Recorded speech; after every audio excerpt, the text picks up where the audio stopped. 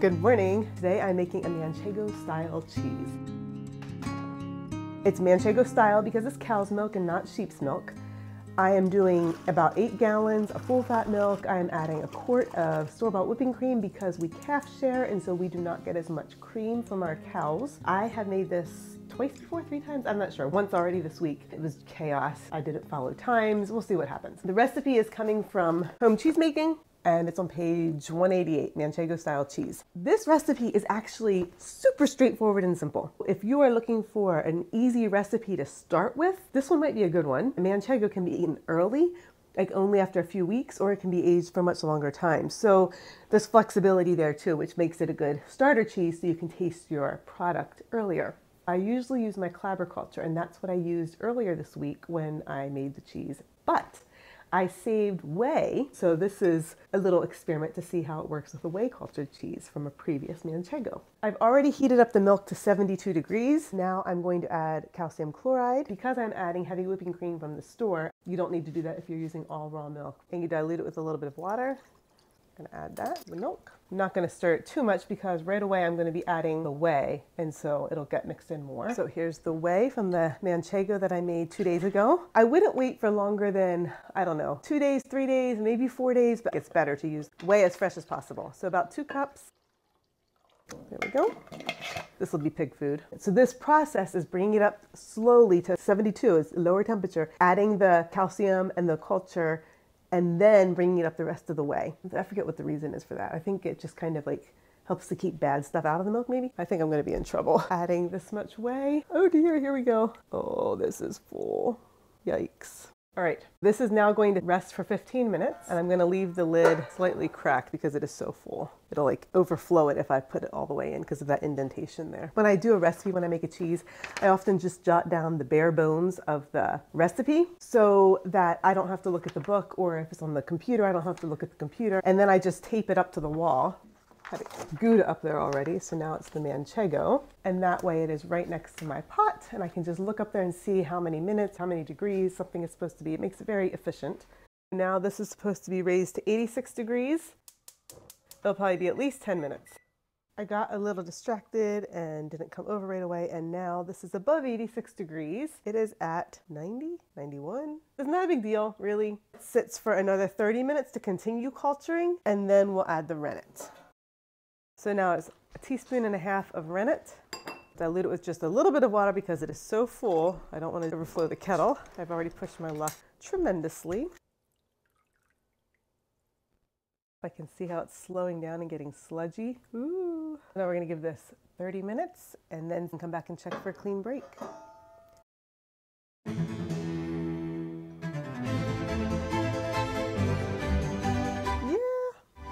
I think we're going to call it good. Because what happens now is you're going to cut this into 3/4 inch columns and let it rest for 5 minutes and then break it up with a whisk.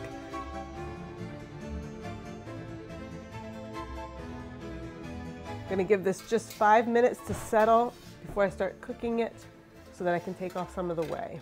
5 minutes is up, woo! And now you can see all the whey came up, so we're gonna take off a bunch. 2 days ago when I made this cheese, I saved about 3 gallons of the whey and made ricotta. I got 1.5 cups, 2 cups of ricotta. It wasn't a huge amount, but it was enough that it was worth it, I think. Now I'm going to be raising the temperature to 102 degrees over the course of the next 45 minutes. Right now, this is right around 90, so that's about 12-ish degrees. Turning this on low. This is what the curds look like at the start. They're very soft. There are a few more big ones like that just easily mush up. These curds are supposed to be the size of grains of rice, so they will be shrinking very soon and getting very small, but they stay pretty tender for the whole time because they're only going up to 102 degrees. They don't get very boingy or dry. They do dry a little bit, but not that much. You can see that these are very, very small curds. They look very broken up, almost shattered, but they're not. And we're gonna do the squeeze test just so I can show you that this is not ready. So if you squeeze it hard, look at that, not ready. And they're not even sticking together. So I shut this off because it was getting pretty high. It was at 98, I think. I'm gonna turn it back on now. We have another 17 minutes to go, so I'll just keep bringing it up. We are right at 102 degrees. There we go. These curds, they do look like rice. Some of them are a little bit bigger, but they are quite small. They're beginning to firm up on the outside, but they are still juicy. They're not boingy. They feel like they're not gonna stick together. They feel like there's hardly anything in this pot. So let's do the squeeze test. It's still squirting out a little bit, see? But it's not quite as bad. And it's kind of sticking together. Oh, I'm not trying to squeeze it out. I'm just holding it firmly right now. And it's sticking together. I'm gonna say it's done. It tastes so creamy smooth the whole way through. There's not a rind on these at all. It's not egg white wet on the inside. It's very soft and juicy. I'm gonna let this sit for 5 minutes and then we'll pitch it. Ready? Yep. Okay, a little bit more. Keep going. Okay, good. This is 4 gallons, so I'm gonna make ricotta with this whey. What I do often, warm whey, soak the cheesecloth, wring it out. And this is my mesh that allows me to fill this up. Ooh, there's a hair on it. What? You didn't see that. That allows me to fill this up higher, and then I just take it out. It's kind of a brilliant little hack I am super proud of. Oh, another little hack I'll show you. I just kind of scrunch this down in, and then I take some clothespins and just make sure this doesn't fall in as I'm pouring the curds into here. This is also tilted up with a wooden spoon so that it tilts in. Lots of curds. Okay, I need to straighten this off, but I'm making too much of a mess. Take that side. We're gonna just dump it right here. Okay, that's good enough. Don't let it fall out. Stop! It's good. Can I eat this? It tastes like nothing. It's buttery though, and sweet. It tastes like absolutely nothing. Okay, fine. It's not even salty. No, it's not salty yet. It is full. So I'm gonna let this just rest a little bit to let the curds settle. And I'll just push on it periodically as it goes down before I begin to actually press it.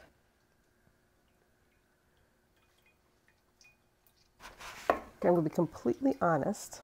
I smell a little funkiness. That reminds me of when my mom used to make cottage cheese when I was a little kid, and I thought it's made the house smell terrible. And this smells a little bit cloying. I'm just gonna let this sit a little bit. This isn't actually pressing it yet, it's just getting it ready. It hasn't been that long, but you can see there's still a lot of liquid coming out, but I think a lot of this is fabric that's under here that is getting bunched up. If I just smooth this out and flip it once, it will be smooth enough that I can get this going in. Yeah, this is knitting together quite well. Doesn't smell funky at all. It smells good. I think it might be the cheesecloth. So now this cheese gets pressed for the next, I don't know, 8 hours or so till bedtime. I'll flip it several times and I'll film when I flip so you can see it knitting together. But it's low to medium pressure and then it goes in the brine at bedtime. This is pretty straightforward cheese. Nothing complicated about it. It's like a mesophilic version of an Asiago or Parmesan. Just lower temperature and just a straight cooked cheese. I'm gonna press it down just enough to get it into that lip so it keeps going and doesn't get caught. I'll come back in a few minutes and push it down more. So this is almost at 180, actually I think it is. And you can see it's rising to the top already. So I'm going to put in just some vinegar, not even measuring it. This is not quite 4 gallons. Woo, that's probably at least a 1/3 cup. I'm gonna stir. It never seems like it's very much. Like I did in that one video, which I think is just probably a difference in the milk. Actually, there's a bunch coming up. So I'm trying to make sure the vinegar is stirred in. But I'm not going to stir it for too long. I'm going to cut the heat. I'll set the timer for 15 minutes and then I'll skim it off. Let's see how much we got. Oh, it's definitely more than last time. So apparently a Manchego yields a fair amount of curds, but this gave me a whole bunch more than what I got with the cheese that I made 2 days ago, which was with the Whey-Cultured, and this one was with the whey from that cheese that I made. And so maybe that changed the pH and gave more. I don't know. I think we'll be having nice lasagna tonight. So this is not shrinking down very much.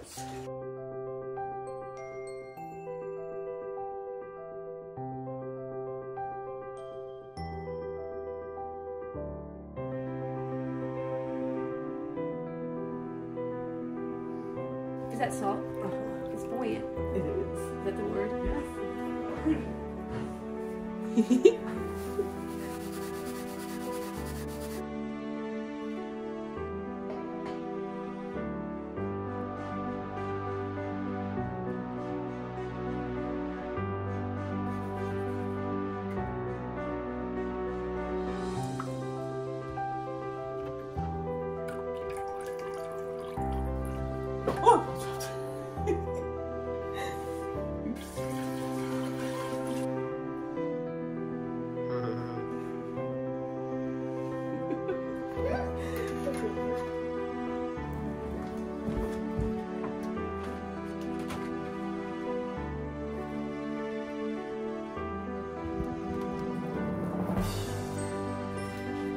8.9 ounces. Now it's 1.1 ounces. 1 pound, 13.6 ounces. So almost 2 pounds of ricotta. It is looking very nice, not moldy at all. A little bit of white is getting on it, the geotrichum, I guess. I'm just flipping it again, and I'm going to stick it in the cheese cave just like this. It's gonna be too dry, I'm sure. Things are kind of molding, but it's what I need to do for right now until I can get my lard stuff done and get all those cheeses wrapped. Okay, here's Manchego. See how blue it is? It's getting velvety and blue on the other side. Oh, there's water on that. Every now and then I'm coming in with this brush, and I have liked this brush a lot. It's much more gentle than a vegetable brush, though it is still fairly firm bristles. I'm not going to worry too much about the stuff on the sides because it is not too poofy. And then the blue goes there, and I just scrub this out with dish soap and water. And now this goes back in the cheese cave, and I'm just flipping it regularly. That feels a little, ooh, that's a little squishy right there. Maybe I should flip it more regularly. Today I am going to bandage wrap this Manchego-style cheese. You can see there's a bunch of mold on it right there. And there's some blue coming up right there and right there. It feels firm, it is not cracking. However, I'm a little closer. Can you see this white stuff that's coming up? It is not fuzzy, it feels dry and gritty, a little bit granulated. It's bumpy, kind of like it has a rash. On this end, that feels much more consistent, but then it's like dry and bumpy around there and dry and bumpy right there. Remember how the one Manchego I did that was in this little fridge out here and it got dried out and the inside texture was all gritty the whole way through? Today, I just opened a Manchego that I've been aging in there, and it is beautiful, but it tastes gritty. There's a pronounced gritty flavor to it. That is why I want to cut open this fenugreek Gouda and see if that grittiness is also in there, because then I will know if this cheese cave is not functioning correctly. I am concerned that this might be getting gritty. Like, what is it with this dry bumpiness? I was going to bandage wrap it, but it also might just be fine. Like, it doesn't feel dry, it's not cracking. It doesn't smell bad, it smells cheesy, a little bit basement, dusty, moldy, a little bit meaty, but very mild, like not much.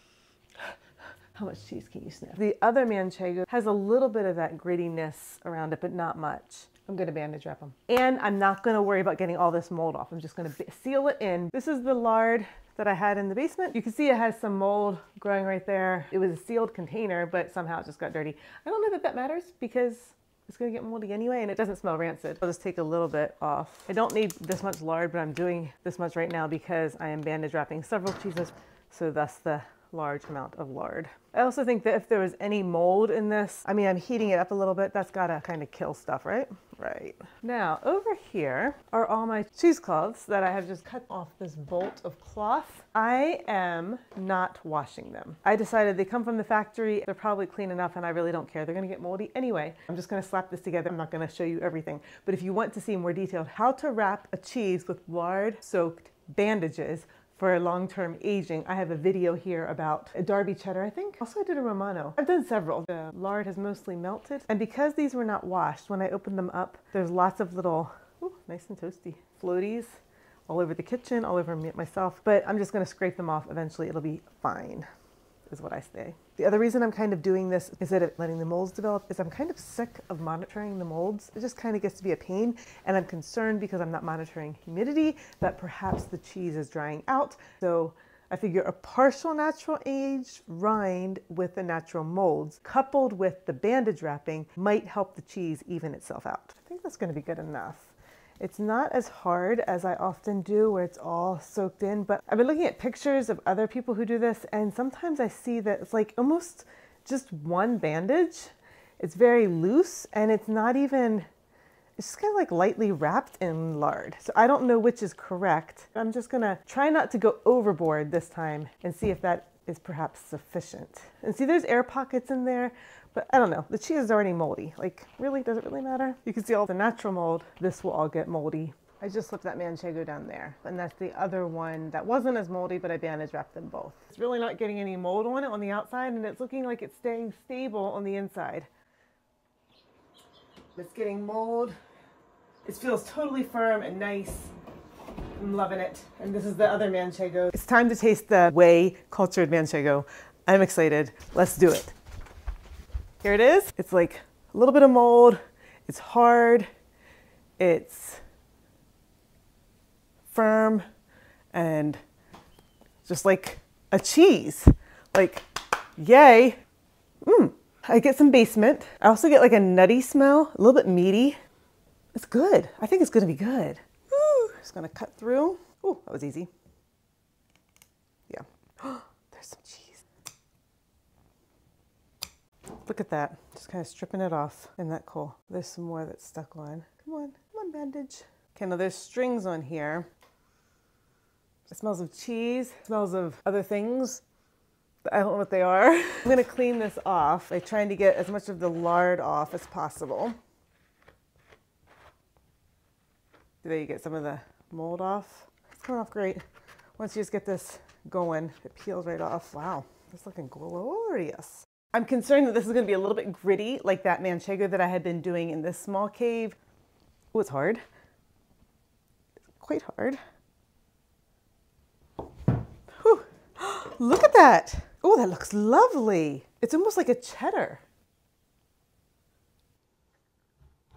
Oh, it's dryish. I need my glass. It's better to see it with, my dear.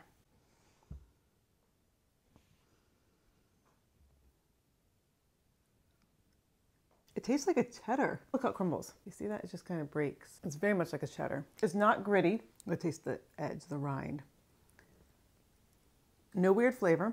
It might be slightly gritty. Why is that? I'm gonna take that off. So I took off the rind and now I'm tasting the inside edge. No, not gritty. Just slightly more granular. The salt level is good. It's flavorful. There's like a brightness to it. I don't want to say sharp. I don't think it's a sharp cheese, but it's not mild. There's a really good mouthfeel. There's a creaminess to it, but it's definitely a drier cheese. Not overcooked dry, just like a cheddar that's drier. But it's not anything like the store-bought manchego I've had. It is salty. It doesn't taste farmy or sheepy. Okay, I would like to make that. I did not know this, but I really like manchego. New goals to aspire to. Who knows what this is? Okay, I have the other one. Let me go see if I can find the other one. You guys, this is embarrassing. I appear to have misplaced an entire cheese. Hang on. Oh my word, where the heck did I put a cheese? No, I found it. I thought it was backpacked. I bandage wrapped this sucker. I don't want to open two of them now, but I should. I'm all set up. We gotta work quick. I gotta go somewhere. That's why I'm flustered. Thought I had more time. This one's looking a lot cleaner. It's beautiful. It's almost no markings on it. The lard off. Oy, it is hard too. Oy, this is really hard. It looks identical. It smells young still. Looks like a cheddar with those breakages and like drynesses. This one's a little creamier and the flavor is, I don't know how to describe it, maybe a little bit brighter or something. And this one is just a little bit more round, a little bit more full. The older one, the one that I clabbered with culture, the one that I cultured with clabber, almost tastes younger. And this one tastes like it's been aged longer. I wrapped them both at the same time. These are both identical cheeses, except that this one is made with the whey from this one. It reminds me a little bit of Lancashire for Philly, mild cheddar, maybe medium cheddar. It's buttery, salty, and now I have to wrap them all up and run out the door. So there you have it. You absolutely can take whey from one cheese and within the next 24 to 48 hours, use that whey to culture another same cheese. Or probably a different one too, it doesn't matter. Usually you do the same one, but you know, you could swap them up, I'm sure. As long as you're doing mesophilic, mesophilic, thermophilic, thermophilic. In theory, though maybe you could do whatever you want. I don't know. Try it and see. If you have tried working with whey to culture your cheeses, let me know in the comments. I'd like to hear your take on it, what you have learned. Also, is there a way to get cow's milk manchego that tastes as good as sheep's milk manchego? I don't think there is, but this is still a very good cheese. And manchego is a very easy cheese to make. Try it. So I'm tasting this again, and because it reminds me of a cheddar, and this isn't manchego, this needs to have a name that adequately describes what it is. So I'm thinking mancheddar, chedago, chego, manchego, chego ched, chedchengo, chedango, chechengo. It's basically a cheddar manchego. It is on the salty side, and I know some of you are like, you use too much salt, Jennifer, and I probably do, but I've never had a bitter cheese, so there is that. And I like the salt. Should we see if it melts?